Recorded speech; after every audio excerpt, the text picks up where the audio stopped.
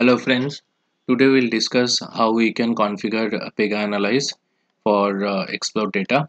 For that, first of all, we have to add a build-on application which is generative AI providers, and then in the toggle management, which you will find out in configure systems release toggles.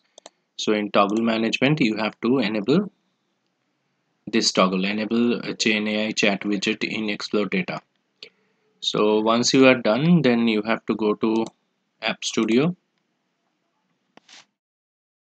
In the Explore Data, you will get this icon on the bottom right corner. Now if you write something, say uh, create a pie chart for all the work items created date-wise in the application.